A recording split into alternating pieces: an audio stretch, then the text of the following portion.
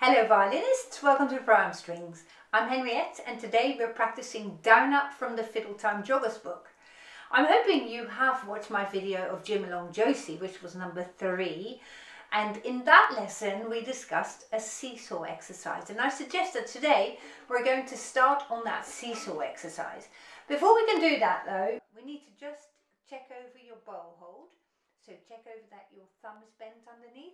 Make sure you've got the right corner for your thumb, just there, that wooden bit between the black of the heel of the bow and the black of the padded area. There's just a bit of stick visible here, and that's where your thumb goes.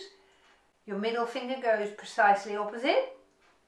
Pop all your fingers down, so you've got a space between your index and middle finger, and also a little space between your ring finger and little finger, and your little finger is on the side edge there.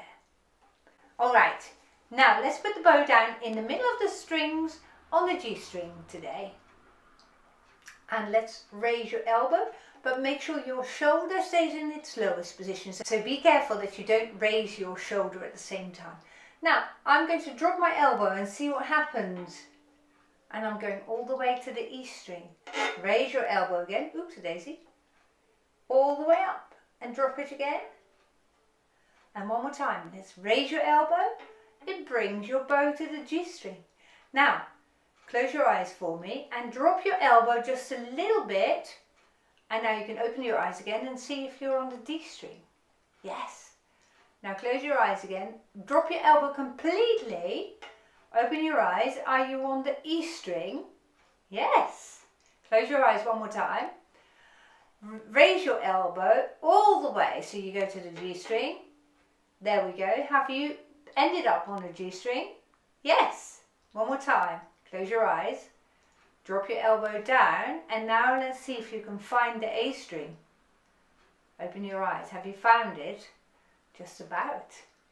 Well done. So that is a really good exercise for you to do, to learn to find these different elbow levels, and that will become second nature. But it doesn't come overnight because it's very precise, as you've noticed. So practice it a little bit every day, and in 2 weeks you'll think nothing of it anymore. So in Down Up we're going to be starting on the E string, and every single note is played with a short bow, and our short bows start at the heel of the bow right here and they finish in the middle. So I'm hoping you have got a marker, a bit of sellotape, or like a pencil dot, or maybe a little sticker in the middle of your bow so that you know where the middle is. Because that is also one of those things that you will start to feel, as well as, just like your elbow levels, you will start and learn to feel where the middle of the bow is. But for now we can use a little indicator where that middle actually is.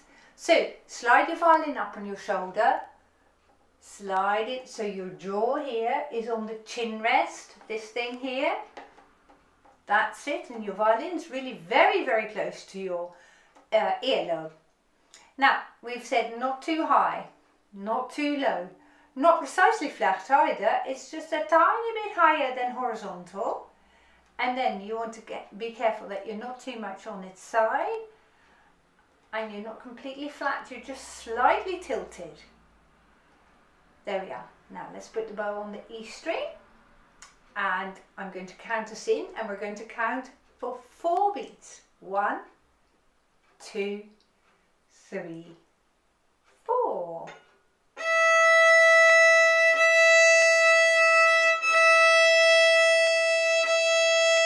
Now lift your elbow up, so you go to the A string.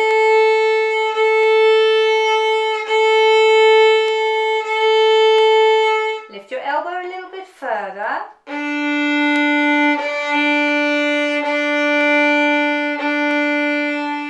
Your elbow a bit higher again.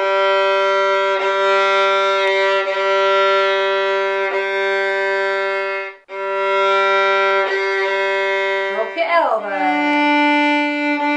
Drop your elbow. Drop your elbow. Raise your elbow.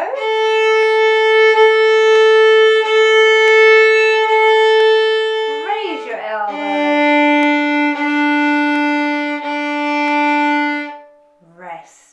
Well done. These black notes here that you've played just now are called crotchet notes, and they're played on half the bow usually. Okay, there are different opinions about where you can play them, but for now we're playing them at the lower half of the bow using half the bow. So let's practice that again, shall we? This time I want you to count like we have practiced in the second song, Under Arrest. This time I want you to count when you play, and I want you to count to 4. So you get to realize that there are 4 beats in every bar. The time signature here says 4-4. If you look right at the start of the music, you see first that swirly thing, which is the treble clef. Then you can see 2 sharps, 2 hashtags, shall we call them for now? And then you see 4-4. The upper number, the upper 4 there, means there are 4 counts in a bar. So we're going to count 1, 2, 3, 4, 1, 2, 3, 4, like that. The lower 4 means the beat in the bar equals the crotchet note. And like I said, those half bows that we've played, those black notes, are crotchet notes. So there are 4 of those in each bar. Now that's a bit of music theory for you there. Let's get ready on the E string. And when you're ready, I'll count us in for 4. 1, 2, 3, 4.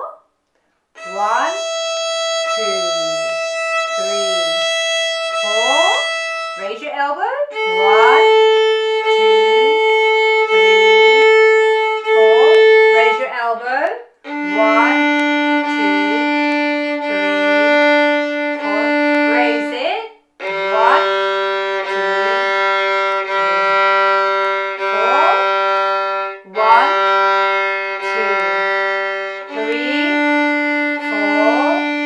1, 2, 3, 4. 1, 2, 3, 4. 1, 2, 3, 4. 4 is the rest there. So whether you say 4 or rest, it doesn't really matter. Well done, that was awesome multitasking here. You play a violin, you know how to hold the violin, how to hold the bow. You know about elbow levels, you know a bit about the names of the notes, and you can count while you play. That is amazing, amazing work. Well done for getting so far. I very much look forward to seeing you again in our next lesson, but for now, if you haven't already subscribed to the channel, please can you do so now. Thank you. Goodbye.